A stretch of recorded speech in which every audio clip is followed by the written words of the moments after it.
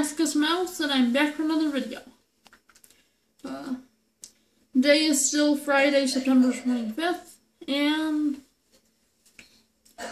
I actually didn't go to the class I was going to go to, but my dad was feeling a little off today, so I stayed with him longer, and he seems to be doing okay now. He was just super tired this morning, which is really weird because usually I get up at 7:30 and wake him up and we have breakfast.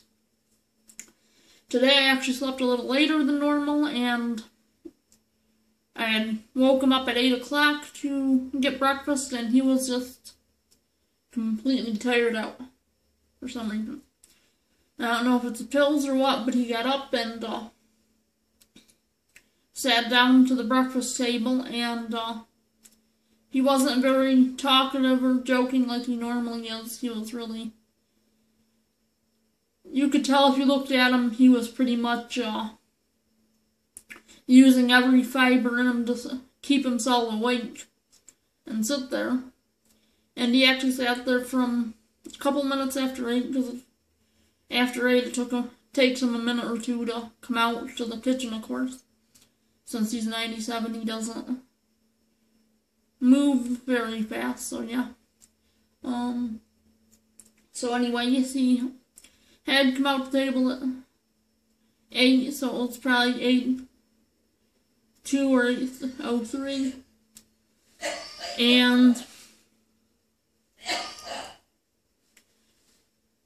And he sat down at the table, which is actually over here, but I'm not going to move this because I think it's set up pretty good right now, so I don't have to be moving it. And he sat there from... I'll give him an extra few minutes and say it was 8:05. Okay. So we'll say he sat down at the table at 8:05, so I didn't really look at the exact time. But I knew it was after 8 because I had woke him up at 8 o'clock. So anyways, he sat down at the table, and he was doing this number, kind of bobbing his head with the fighting to stay awake, kind of head bobbing. And he took some of his pills, which he's supposed to take some before he goes to eat his breakfast.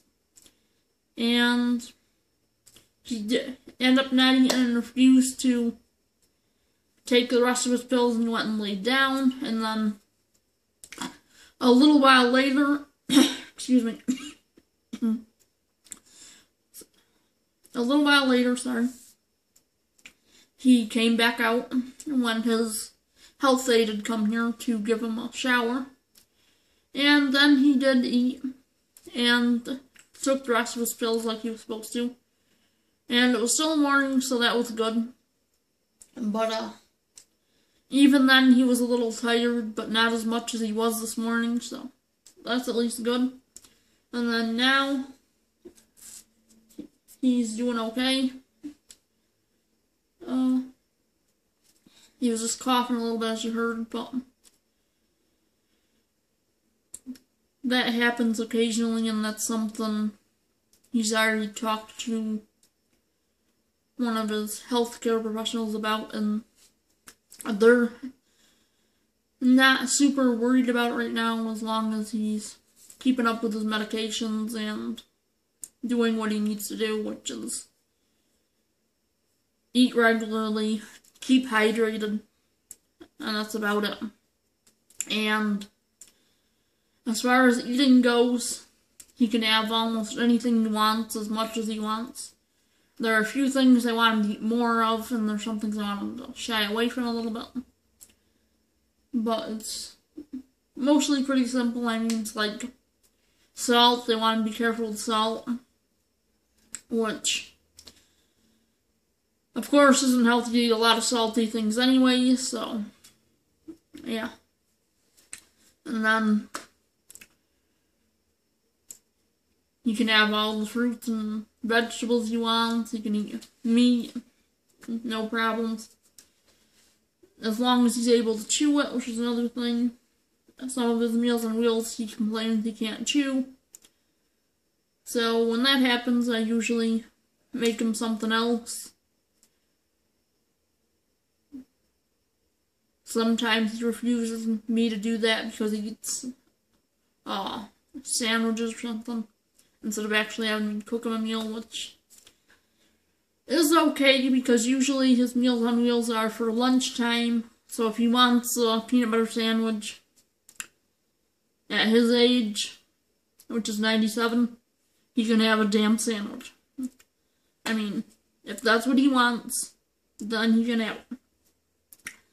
It doesn't go against anything that he's supposed to be doing dietary-wise, and if he wants a sandwich occasionally, he should be allowed to have a sandwich. I do cook meals for him, and sometimes breakfast, depending on what he wants. He likes to eat Honey Bunches of Oats a lot for breakfast, which is just cereal. And then sometimes I make breakfast, and if I make breakfast, he'll eat it, but sometimes I'll go to make breakfast and he'll tell me not to make breakfast unless I'm making something for myself, because he don't want it. He just wants his Honey Bunches of Oats, which, if that's what he wants, that's fine. It's actually really good because they want him to eat a little more iron, and it's got perfect iron for the whole day. So, if he wants that, there's nothing wrong with that. I have no problem cooking him a meal, but if he wants cereal, I'm not going to tell him, well, you can't have that, you have to eat this. His diet's not supposed to be that restricted, so if he wants it, he can have it. I mean, at 97, if he wants a bowl of cereal, he wants a sandwich, or if he wants a steak dinner, he should be able to have it. I mean, it shouldn't really matter too much what he wants, as long as it's not gonna hurt him in any way. Let him have it. That's just the way I look at it anyways. I didn't get to mention it yesterday, I don't think, but I did the Nia dance exercise. That was at 8:15 in the morning, and that was pretty awesome. I actually thought this morning it was going to be again, and when I woke up late, I'm like, oh, crud, I want to do that again. That was kind of fun. It was good to get up and get moving, and it's good for me to move around more than just sitting around. So I hurries up and gets dressed, and then I look at my phone, and it's not on the home screen, which I can probably show you that. For the home screen, it'll have at least two things for the calendar, and that wasn't on there, which it should have been. So I'm like, what the heck? So I looked at the calendar, and oh yeah, it's not today. There was yoga today, I might do that, and then I ended up not doing that because my dad wasn't feeling quite right, and I wanted to make sure he had something on his stomach, so I waited. And it was after 11 when he ate, and the yoga starts at 10:45, so I didn't make that. I mean, I could have went, but since it was after 11, I wouldn't have had enough time to do much, and it would be kind of awkward because I'd be interrupting the class that I haven't been to before, and yeah, that's if they'd let me get a ticket for it. So I didn't want to do that. But I at least got to spend some time with my dad, and then, of course, this afternoon he was feeling less tired, and we played some cards, so that was good. And yeah, my hair looks crappy, but I did brush it. It just wants to do its own thing today, so please don't mind. That didn't help any. But yeah. This phone is actually an old BlackBerry from like 2005. But beggars can't be choosers.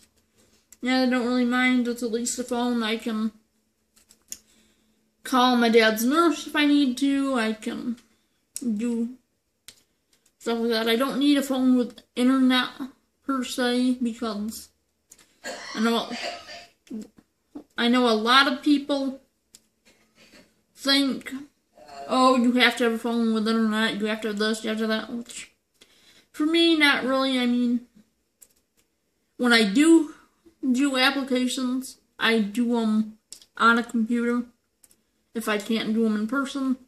So in that case, if I wanted to apply for something that didn't have a paper application, I would in fact just go to the library. So yeah, but not gonna do that today. Maybe another day. For other reasons, I do have to get some reading done, so that'll be good. Anyways, back to the NIA class. That's NIA and dance exercise. I really liked the music they selected. They did a couple of Asian songs, which were just the instrumentals. They did some Irish guys singing. These were all recordings, of course, but yeah. And they did some other random stuff. I actually want to check out some of the Irish guys that were singing. Some of their songs were kind of cool, so yeah, let's go get me an Irishman.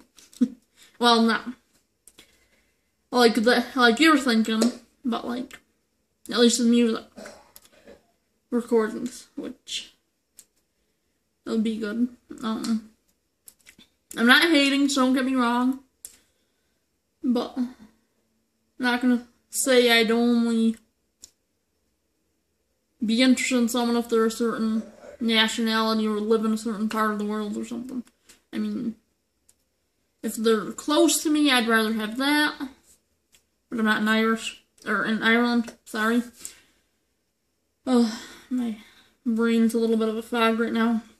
But yeah, I'm not in Ireland, and I don't know any single straight guys in Ireland, so yeah. And what else?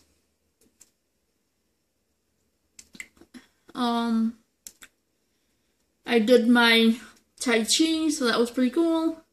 Unfortunately, I have to wait a couple days to be able to do that again, but if I can, I'm going to definitely get in the pool again, because that was awesome. It felt great. And yeah. So that's gonna be good. The pool was warm, but not too warm. I don't know how they did it, because usually when I get in a pool, which has been a while, it's cold at first, and then my body has to get used to the temperature, but when I got in the pool there, it was just an instant,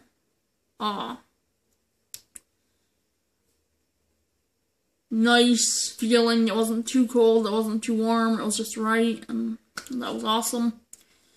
I don't know if I just haven't been in a pool in a long time, or it's something that happens with in-ground pools inside. So, yeah. That's actually the first inside pool I've been in a long time. I did have swimming lessons when I was a little kid, so there was that. But since being an adult, I've never, before this, been able to go into an in-ground pool inside. I have been in outside in-ground pools, and that's okay. I haven't actually owned one, but I have some friends in New York who have one, which is kind of cool.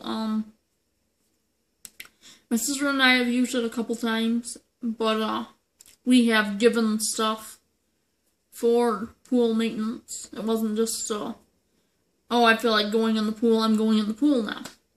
Which actually, they do have some people that they know that are actually like that, and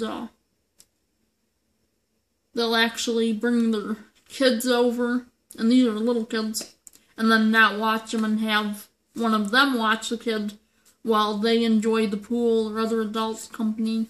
And I was like, really? And the reason why I say really, because they never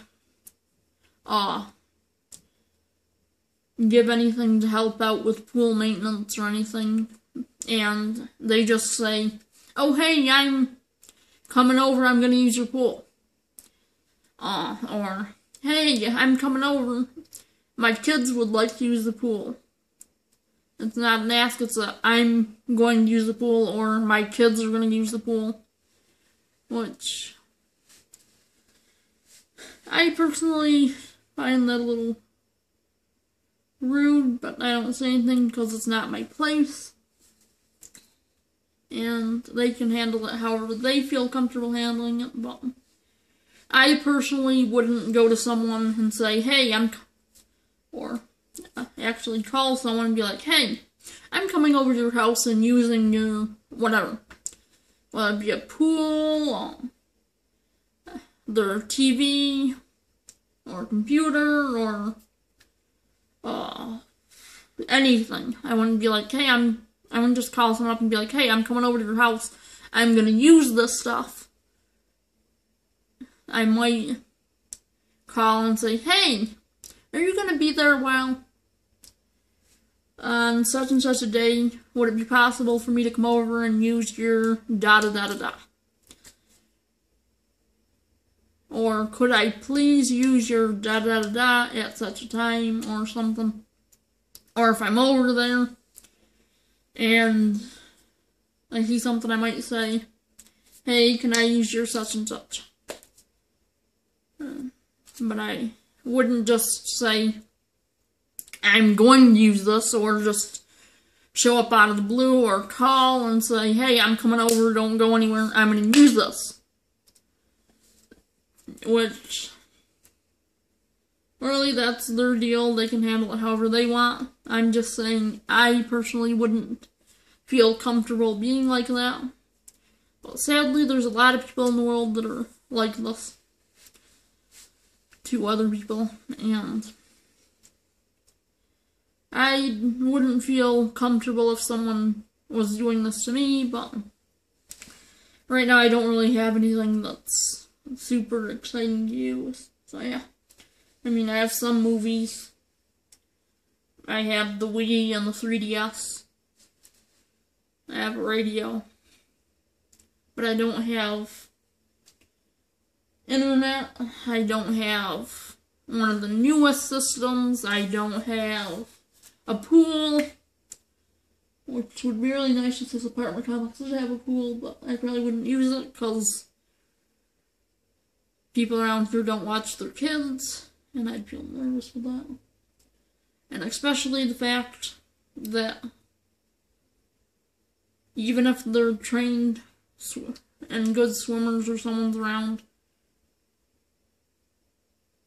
like if they had a lifeguard or something on duty at certain times when the pool's open, I couldn't handle being around kids when in the pool, and there is the fact that some of them will jump in, and that kind of makes me nervous, because especially if they're getting towards the shallow end, and you're like, oh, don't do that, I don't want to see you crack your skull open or something. Which that has happened at my friend's house. They have to, one of them usually stays out there and has to make sure kids aren't jumping in the shallow end, because they will dive in the shallow end, and of course it's not safe, even for a kid. But kids don't always think of these things, that's why it's good to have a responsible parent or teenager around that can say, hey, you can't do that. If you want to jump, you can jump from the deep end, which you can either jump off the sides if you want on the deep end, or you can use the diving board. But don't jump on the shallow end because it's not safe. And another thing that I don't usually like about being around kids in pools is the fact they like to splash, and I can't deal with splashing for a couple of reasons. I'm already super sensitive when I'm in the water because I'm a little uncomfortable in the water because I almost drowned, and I can't stand water splashing in my face where someone's throwing it in my face or something. Even if the kids aren't doing it on purpose, they're just splashing around and it hits me in the face. I can't handle that. That's one thing I really hated about the last time I was in the hospital. Their showers were horrible. I mean, they were clean, but that wasn't my issue. My issue was it was unadjustable, and I'm just at the right height that when I'd stand in the shower, if I faced the shower, it would be in my face, and I couldn't deal with that. But that's the shower they had in the room, so that was very uncomfortable. And even though I don't mind taking showers most of the time, so don't get me wrong. I mean, it's pretty healthy to shower at least a little bit. But when you're a little hydrophobic and you don't like water going directly in your face, then you don't want a shower that you cannot adjust. And it automatically goes in your face no matter what you do if you're facing it. Now, for some people, this wouldn't be a big problem, or it might just be a small irritant, but being the fact that I almost drowned and that I don't like even splashing around me, and I'm a little hydrophobic, so I don't like water in my face, like someone throwing water in my face or a shower hitting me in the face. I mean, if I'm in a shallow pool like I was yesterday and I dunk myself, like I'll be sitting there and then that's fine, but I don't like someone to splash around me or hang on me or anything. Actually, as a kid, there was another kid that knew I wasn't much of a swimmer and didn't like to be in too deep of water, who actually, knowing that I'd almost drowned too, they still thought it would be cool to come up by me and push me under and hold me under for a couple minutes or a couple seconds, whatever. I'm not sure how long it actually was, but I freaked out, and they were like, why are you freaking out? It's no big deal. I'm like, yeah, when you almost drowned, that is a big deal to be held underwater. I was actually an older kid at the time, but I still hadn't gotten over almost drowning, and now I'm 27, and I'm still not completely past that, so if there's kids around, I'm not going to be in the pool. But at least when these classes go on, kids are not allowed around, and since it's Tai Chi, it's usually slow movements, and nobody is super splashing around. Even if it's on the other end of the pool, which this pool is a pretty good sized pool, and, well, actually, it would be the part of the pool where the class was is about 4 feet deep, so it's deep enough for me. I can still keep above water if I want. And if I feel like I'm gonna start losing too much air or something, I can always stand up. Some parts of the pool are actually a little shallower, so that's good. What's nice is there's the wade area. Yeah. There actually is 2 pools there, which one I'll probably never use because it's a competition pool, and I haven't looked at it, but I'm pretty sure if it's a competition pool, the water's going to be over my head somewhere. So, since I'm a non-swimmer pretty much, I mean, I can do a little bit in the shallow water, but I'm not super confident, and I don't feel comfortable in water that's over my head. I go. Oh, someone's here. I'll talk to you later.